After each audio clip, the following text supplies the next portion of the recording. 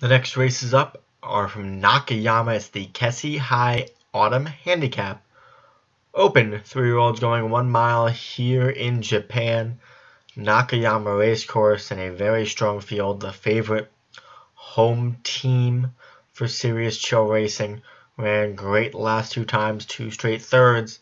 Trying to do better. Hans Jones brings in Novarog Second-itis, taking this horse to finish second twice in a row. And last time, a last out winner, the Black Star here. Field of 16 in line. We're ready for the start. 1 mile to go.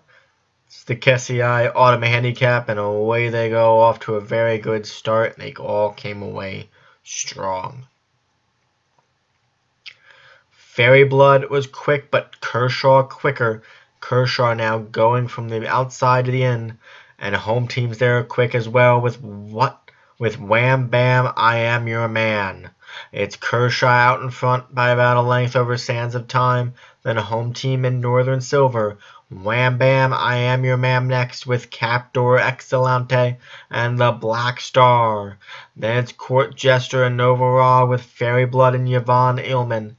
Aldgate Bays behind them. Then Starter Home, Queen of Gold, Salakuth, and Rough Silk the trailer with 4 furlongs to go. Kershaw's out in front over Sands of Time, up by about 3 lengths.